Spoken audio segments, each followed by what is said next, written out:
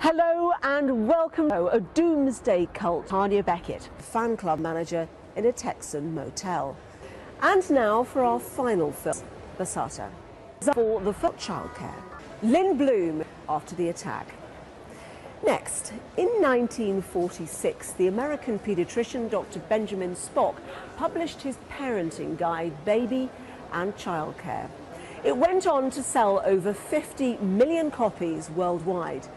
Lynn Bloom was a friend of Dr. Spock. She spoke to Witness about the man who changed the way we all think about Tanya BECKETT, husband and history through the eyes of people. Bye-bye.